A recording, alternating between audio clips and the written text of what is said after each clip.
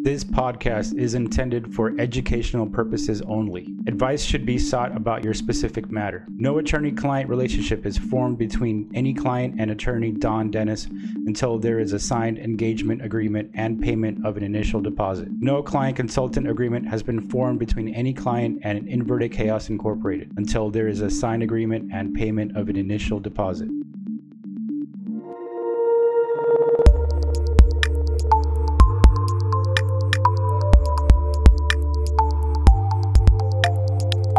Hello and welcome to the show. I want to thank you for taking the time to listen to this podcast. I'm your host, Luis Hurtado, a designer and animator living in Los Angeles, specializing in creating user interfaces and motion graphics for television and advertising. Previously, I have freelanced as a visual design lead at several of the top tech companies and TV networks, including Amazon, Hulu, and NBC Universal. Don Dennis is a Los Angeles-based attorney that specializes in internet law and intellectual property. He assists clients of all sizes, from startup companies to established corporations. Attorney Dennis is also a professor of law and enjoys explaining the law in plain English. Attorney Dennis obtained his Bachelor's of Science in Civil Engineering from Northwestern University and his Juris Doctor of Law from UCLA. So this case is really interesting. This lady was riding a horse, had a horse accident, and suffered traumatic brain injury, then proceeded to sue the horse owner because of, her personality and the way she perceived life and felt about things changed after the horse accident. The court then asked her to show some sort of proof, and she showed her Facebook profile as before the accident she was posting a lot more often, and after the accident her Facebook activity changed. Well, yeah, basically what the lady was saying is because she fell off the horse, now she's unable to do all of the same things she used to be able to do. And, it takes her longer to think. It takes her longer to, get her ideas together, to write stuff out. She can't write without misspelling several words. And she used to be on Facebook all the time, documenting her life and participating in sports activities and other leisure activities. And now since she got injured, everything's taken a different turn. And so, she was suing because she was injured. So the other side is like, okay, well, if you're suing because you're injured, then we want to make sure that this is not fake. Like you can really prove you were injured. And since you're saying you used to post on Facebook all the time real fast, well, we want to see your Facebook posts, including your private messages. So the court asked for her Facebook. She didn't voluntarily hand over that content, right? Well, you asked me two questions. You said the court asked for her Facebook, and then you said she didn't voluntarily. So yes, obviously she did not want to share her private messages because, as you know, most people, they're private or DMs for a reason, because despite the song, it goes down to the DM. Nobody necessarily wants to publish what's going on in the DM. They just want to let it go down in the DM between two different people. So now it's basically putting off to the world what goes down in the DM, because for the simple fact that court records and most court files, unless they're under a protective order, are public information. So anybody can go read the transcripts and see what's going on. And so, she obviously wasn't going to offer that, but the other side wants to substantiate, their defenses, because they're trying to prove, she really is not as hurt or injured as she claims to have been injured. And if we can get evidence out of her direct messages, for example, evidence saying that, showing that her activity is still the same, that she's really not having to slack off since the accident, that would greatly diminish her case. So if she weren't willing to hand over her private DMs, the court would see that as like she's obviously faking it, right? Well, they won't jump that far to a conclusion, but the first step is to identify the information that would help the defense come up with help the other side come up with a defense to those claims that she was injured. So first, but the issue is in this case, is, people claiming a right to privacy, and the whole thing about discovery, which is, trying to get evidence to substantiate either side in a case.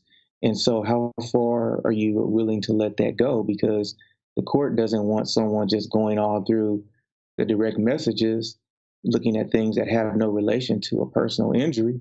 So, for example, if they start going through the direct messages and they find romantic communication between the person and, their boyfriend or girlfriend or what have you, that really has no bearing per se right off the top with a personal injury claim.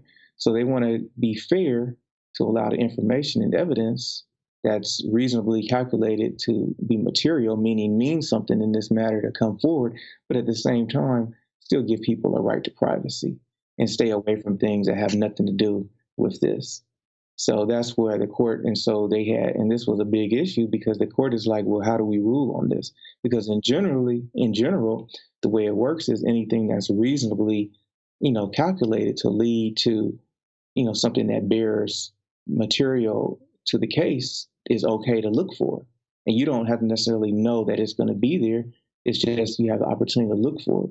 But in this situation, you don't at the same time want to open it up for people to just read all the messages and they have no bearing on it. So that's why it was a tricky situation. The court was trying to come up with a standard as to what's fair and what's not fair. So while reading through this case, I came upon a couple terms that I think most people may not know the exact legal definition of.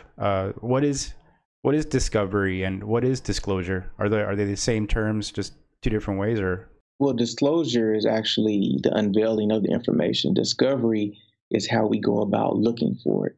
So, for example, we can discover things through asking questions of one side or the other, and doing a deposition where people have to sit down before the attorney and ask questions and answer questions, or doing interrogatories where one attorney sends the other attorney questions and they want the client to answer those questions. For example, did you do this? Did you do that? Things of that nature, and they want you to admit it or deny it.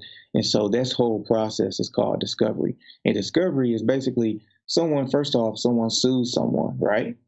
And then, like, for example, you don't know all the information necessary to prove your case, but you go through discovery to get as much information from the other side as possible. And that's how you're helping to develop your case, because you have to have facts. You can't just walk in court and say, someone owes me $1 million and they should pay me because you feel like it. You have to have evidence. And sometimes you don't have all the evidence, but you think the other person may have it.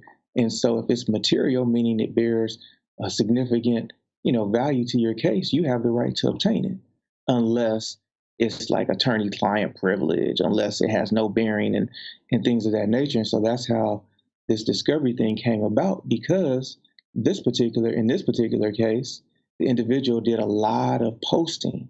They talked a lot about their life on Facebook. So if you're the other side and you're trying to prove, hey, they're really not as hurt as they are, and they're always on Facebook, and they also said they haven't been able to post on Facebook like they used to, then let's take a look at Facebook. So basically, you're kind of leading us to where we need to go here from the other side's point of view. And all of this is called the discovery period, and it occurs for the most part before you go to trial. And so why is it important? It's important because, let's say, you say that, you ever heard of people going out on disability on workers' comp, and they say they can't work? Okay, well, let's say you say, I'm out on workers' comp, I'm sick, and I need to get paid. And so you go home and, you're getting your check every month, and the company is a little suspicious as to if you're really injured. So then they send an investigator out, and they start taking pictures, and they see you at mountain riding all the rides with your hands up in the air, having a good time. And then they see you going swimming and jumping in a pool. Then they're going to say, well, you know what? I don't really think his back is injured. So then, they'll formulate the case, and they might sue you and, things of that nature. And it's all part of the discovery process where all of this information will come out. So that's why it's important, because when people have claims for things of that nature, you need to get that evidence. So basically anything you post on the internet, whether it's public or private, especially considering that it's private, you should really be quite aware of that, because it could be admissible in court in the future. And see, that's And that's why this case is so important, because although it's a New York State case, meaning that the law is only applicable in New York, oftentimes what happens in one particular state can set precedent, not set precedent, but it can kind of influence other states. Because when other states are dealing with the same situation, they'll say, well, okay, well, how did this state handle it? Or if we haven't never handled it before, or what is a good practice? And they might use some of this to adopt it.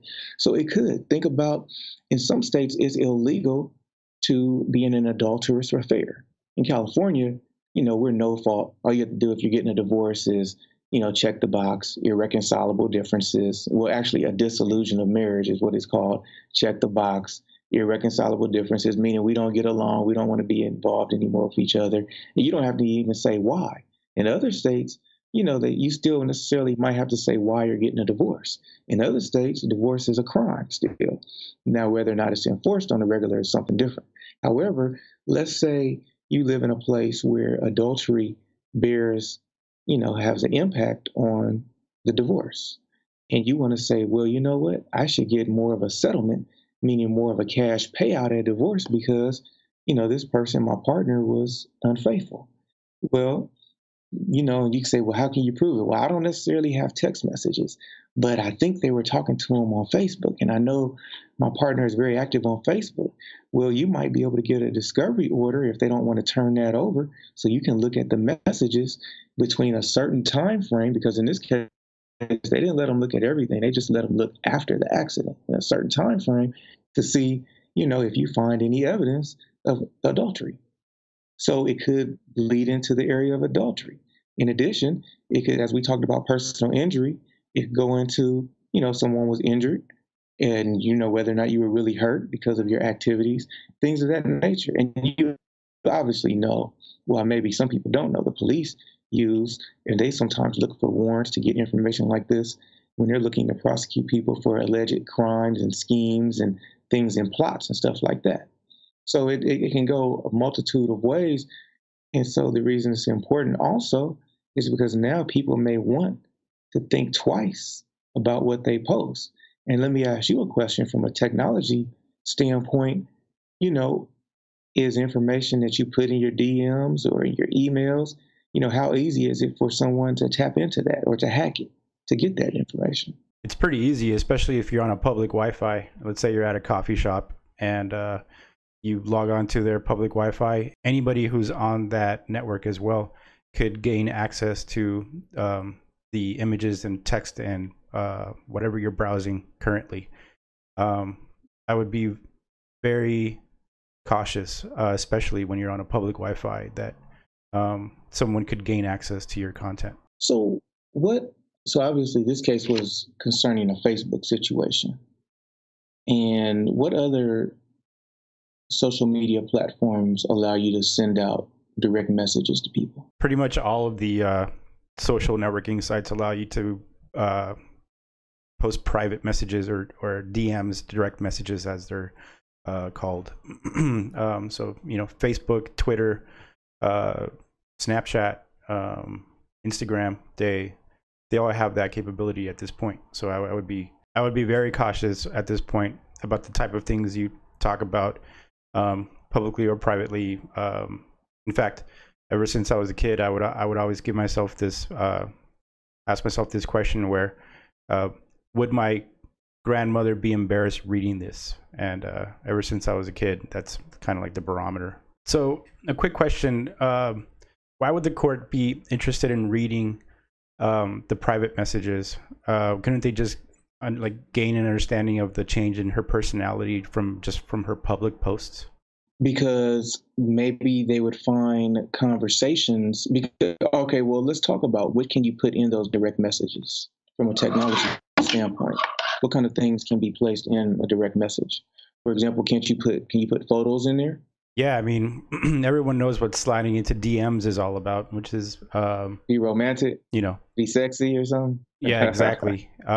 So I think a lot of people are going to be surprised that these romantic conversations are now being publicly displayed in a court matter. You could be sending, intimate photos definitely through through private messages, DMs, and I'm sure a lot of people would not want to make that show up publicly.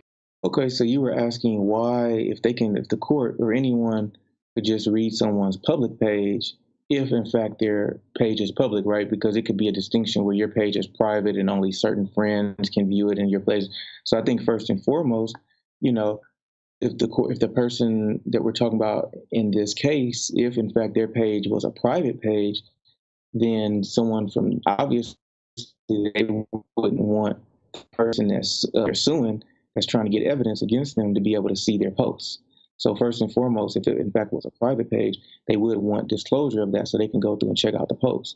With respect to the direct messages, you know, if they said that, for example, they said, you know, they could no longer cook, they could no longer travel, they couldn't participate in sports, they couldn't go to the movies, they couldn't attend the theater, do all the things like they used to do, and the court allows you to go through the direct messages, and you see a message from someone, you know, in February or I don't know, January, saying, "Oh, let's go see Black Panther. You know, I'll meet you at the theater." And they say, "Do you want to ride?" "No, I'm gonna run up there. It's not far." Then you know that'll directly contradict their claims. You know, if they say, you know, if they're telling the court they have brain injury and they have all kind of spinal problems, and then they're saying, "Well, let's go shoot some pool Friday night, or let's go to Dave and Buster's, or this and that, or I'm taking the kids to Chuck E.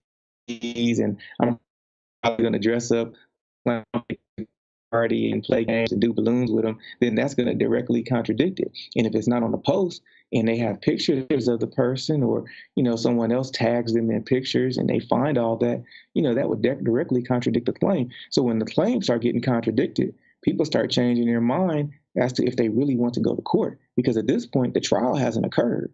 We're just kind of developing our bargaining positions. So, for example, if you're suing for $1 million and then we go through discovery and you don't necessarily have all the evidence to back your case, you know, the other side may say, "Well, you know, your case is only worth $500,000. And then if you start realizing, you know, or if traumatic information comes out where they can pretty much prove you weren't injured at all, they'll say your case is worth zero and we're going to move to settle, you know, dismiss it immediately because we have all this proof." So discovery is important because it makes people change their bargaining position. Or, for example, let's say the person, one more thing. Let's say the person was legitimate and they went through the direct messages and there was no evidence that they were lying, no evidence that they were actually, you know, doing activities that they said that they couldn't do. Then the other side might say, "Hey, you know, they're suing for $1 million. I don't want to take a chance of this going to trial," because a jury might say, "Well, you know what? Their damages are worth $5 million or $2 million. So let's just settle and pay right now." So it kind of shifts people's bargaining positions. So you're going to want to hand over this type of information because it's only going to strengthen your case. That's right. And also the court is going to want to see that information too. Well, yeah, at this point, it's not necessarily the court as it is the other side wants to see. Yeah, because it hasn't made it to trial yet. So that's the other side is interested. Now, what about, let's say, you know, you're in that situation and you're not sure if the court's going to allow the other side to look at the information, you know, but you're a little nervous because you know you have some posts, some pictures up there. What do you think most people might consider doing? Let's see. So you got stuff in your DM, you got pictures of you hanging out, going to Magic Mountain, you going to an amusement park, you going shooting pool, but you're suing someone saying you can't do it. What do you think some people might start considering doing? I think they might want to exercise some common sense in what they end up posting, right? I think you're right, but also, what do you think about them? I think some of them might consider deleting it. I see what you're saying. I never even considered that because I know just anything on the internet is never fully deleted. Well, yeah, why don't you explain that? Why is it never fully deleted? Right. So just because you think you deleted something off of your web page or profile, it's all it really is just hidden from your view. It's still on the servers of those platforms. So depending on how deep the pockets are of these people, that your opponents, let's just say, they could query those that data of those platforms and see if they can get that evidence overhanded to them.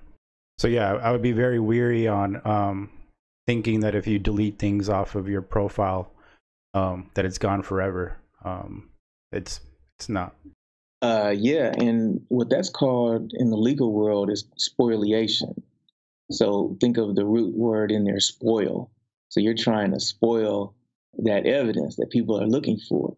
And what courts typically do in all jurisdictions is they say, okay, well, we were looking for evidence that you actually were fine and moving around, and we have proof. We can show that you deleted it.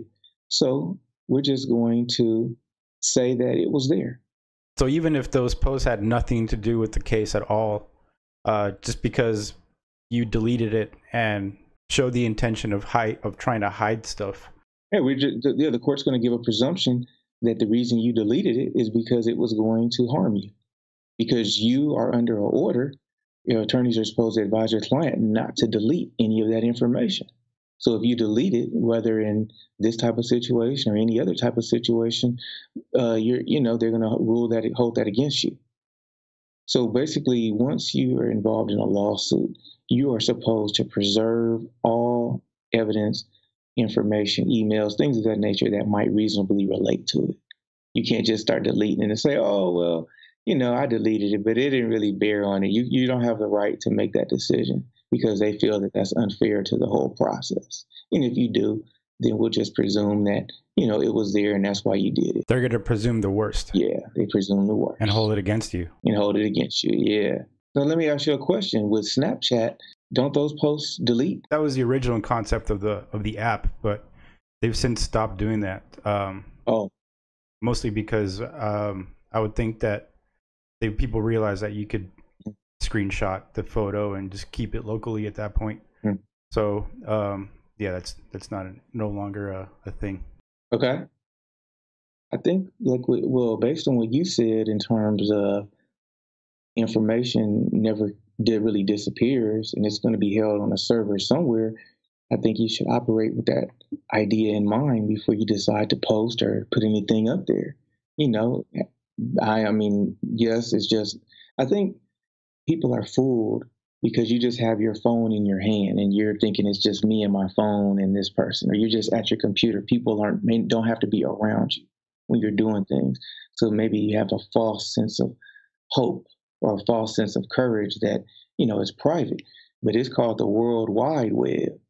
So it's people, on the dark web all over the world that can tap into stuff and get into information. So if they can hack into the Army's website, if they can hack into all these corporations' websites and servers and things of that nature, why can't they hack into your simple little account and get information? So I think you have to operate with that presumption in mind and say, okay, if whatever I post, would I have a problem if everyone saw it?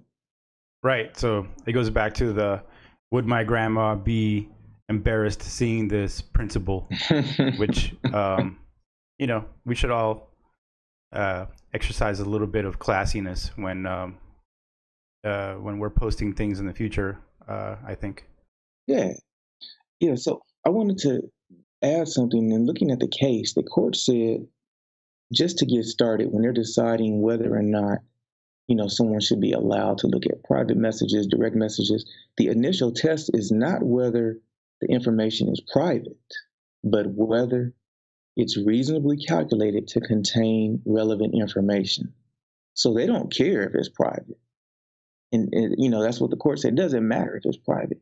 It's whether it's reasonably calculated to contain relevant information. What's reasonably calculated? Reasonably calculated means, in this situation with this horseback rider, can they look at all the Facebook posts ever posted by the person? No. They're talking about, they specifically claimed after the accident they were injured.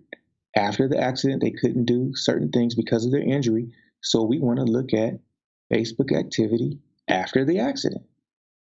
So that's when we're talking about reasonable calculation. So the court talked about setting up time limits. Also, they talked about what the nature of the claim is. For adultery, they might allow certain things if the state is not a no-fault divorce. And with personal injury, they might allow you to look into other things, but it has to be relevant to what the lawsuit is about. And then also the time limits. So, and then also first and foremost, is it even relevant? So, that is the main gist of it. So as you were saying, whether it's Instagram, Snapchat, Twitter, Facebook, this has, a wide ranging effects all over. And a lot of times, law concerning the internet originates here in California, especially with things that go on in Silicon Valley or Silicon Beach. And then also New York is often at the forefront of different things that pop up. And other states throughout the country kind of follow the lead. So this is a personal injury case. Could that apply to other cases in the future, other types of cases? Well, for now, it occurred in a personal injury. However, it's New York law. So they didn't craft a rule and say it's only, for personal injury. They just said this is how we're going to do things that are similarly related in New York. So that's why I gave the example. If a situation, for example, came up with an adultery case in New York, maybe they might look at that. If a situation came up where someone was suing someone, for example, saying, a perfect example. Let's say someone goes to a Macy's or a Nordstrom's in New York, and they are accused of shoplifting, and they're taken to a back room and held against their will, and they sue the department store for false imprisonment, which is a crime, but they're suing for money. They're not suing in a criminal court. They're not in a criminal court. They're suing for money. So they're saying, because you had me in the back room, it was Christmas time. I missed out on taking my kids to see Santa. I was scared. I was traumatized. I don't even want to go to that mall anymore, things of that nature. And they wanted $500,000 because of the incident. And they were held in a room by security guards undercover for about an hour and a half, 2 hours. Well, they might say, the department store, in defending themselves, may say they're not really traumatized. They were right back at the mall yesterday because they had a blowout after Christmas sale. They did this, they did that. They're perfectly fine. And they may say, hey, I think there's evidence on Facebook. Turn over those private messages on Facebook. Well, it might be arguable that it's very relevant if they have any posts or direct messages from Christmas until right after. Because maybe you find a message saying, hey, meet me at 6 a.m. so we can hit the sales up, things of that nature. So it really depends on the claim. And what I'm suggesting is if the other side says, no, that's not fair, that's private, you're violating my rights, someone could grab this case and say, well, hey, you know what? In this case, although it was a personal injury, the court still said it was okay under certain circumstances to look at these posts and look at these direct messages. So slowly, that's how these things can relate and be applied in other areas. So this is a really important case, and at this point so far, it's just been between the lawyers. No. It went to court, and the court ruled. At this point, the court ruled only on they haven't even had the trial per se. They're just dealing with the discovery portion of it. They're trying to just get information. So it went through various courts in the New York Court of Appeals, which is a higher court than the lower courts because they have different levels of court.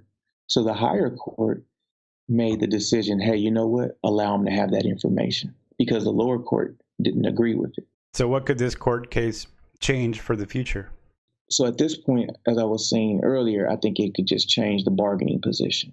Because if the information comes out showing that, the person hasn't modified or they really haven't been able to do things and everything lines up with their argument, then the other side may say, well, you know what? If let's say there's an insurance company that's representing the owner of the horse, you may say, the insurance company may say, well, you know what? Let's go ahead and settle because we don't want to risk going to court. Whereas if other information comes out and shows they really weren't injured, then, the plaintiff, the person bringing the claim may say, well, you know what? Instead of $1 million, why don't you just give me $50,000 and we'll call it even, or we'll drop the lawsuit. So this could have a wide-ranging impact on the settlement negotiations. So this all came about because she was saying that her Facebook habits changed post-accident. Well, yeah, this came up because at the deposition, the plaintiff said she previously had a Facebook account on which she posted a lot of photographs showing her pre-accident active lifestyle but she deactivated the account 6 months after the accident, and she couldn't recall, if she had put any post-accident photographs up. So she, as you were saying, she said she had a very active digital life. She posted a lot of photographs, but because of all of her injuries, she's been unable to do it. So they're saying, well, let's take a look ourselves. Well, Don, this case could have some widespread repercussions in the future. I'm sure we'll hear some updates if things come about. I'd like to thank you for coming on the show. Well, thank you. I appreciate the opportunity. If anybody would like to contact you, where are they able to? If anybody is looking for me, you can find me at dondennislaw.com. dondennislaw.com. You also have a very active Instagram account. I don't know. Maybe I should not be active based on this case. But yeah, I have up-to-date posts for business owners of new changes in the law on my Instagram account at Attorney Don Dennis.